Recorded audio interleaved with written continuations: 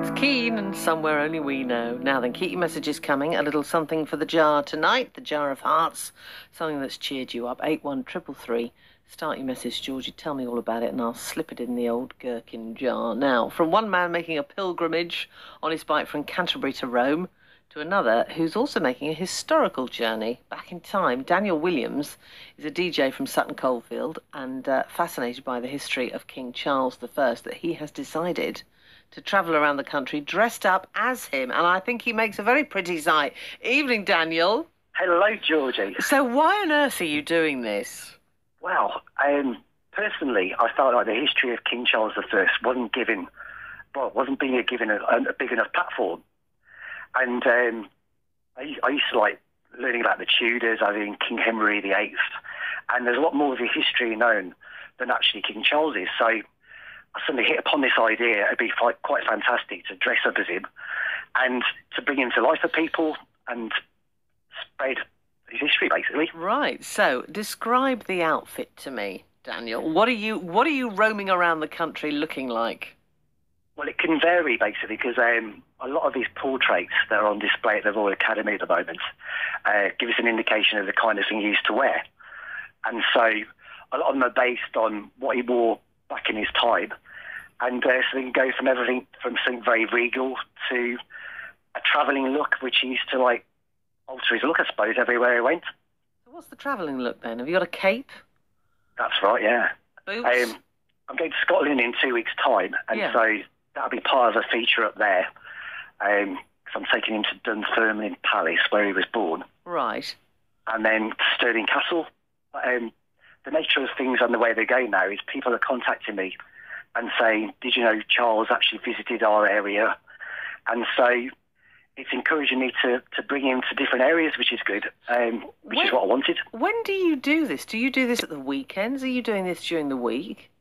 It can vary, really, I suppose, because obviously I want chance for the general public to see it happening, because I used to get a buzz myself from going to castles and seeing people dressed up and bringing history to life, basically, because when it's just in a textbook, it's good to read, obviously, but it doesn't hit a nerve, it doesn't bring anything to life for people, and by bringing it to life, it becomes more interesting and creates more questions. And I suppose when you get to these places, people are going to stop you and say, you know, what do you do? And then do you then tell them a bit about why you're there and why Charles I was there? That's right, yeah. And it's amazing when they learn things. I mean, when I did the Midlands Today programme with Ben, we went up to King's Standing, and there's a mound that used to be there that King Charles stood on and addressed his troops. And a lot of people don't know that the name King's Standing is associated with King Charles I. And so when we went up there, we had a bit of fun asking the general public if they knew. And it was amazing, really. One guy hit it straight on the head and blew me away, really, because, you know, I was convinced that nobody knew, because even myself, I didn't know until I started to learn more. Ah, right. So now I'm passing on my knowledge, you could say. Yeah. It's a journey in every sense of the word, isn't it? Are you going to end up in the Isle of Wight? Because wasn't he imprisoned there for a while? That's right. That was my first, one of my first encounters with King Charles I. I didn't getting to know about him. And so my mind was like, well, why would a king spend time in a castle being kept there? And then I went backwards in history from that. Yeah. And then found out there's a monument in Portsmouth that's got his bust on, which commemorates his journey back from Spain.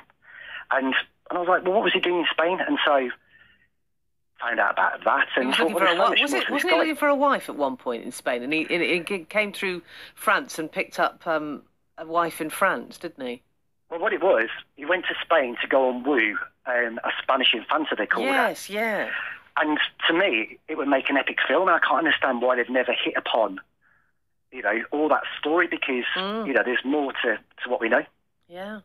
Well, look, it's been wonderful talking to you. Will you go to Spain and France, or is it just England that you're sticking to?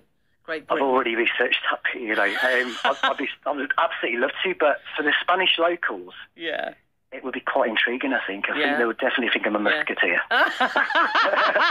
Well, which one would you be? Athos, Porthos, Aramis, or D'Artagnan?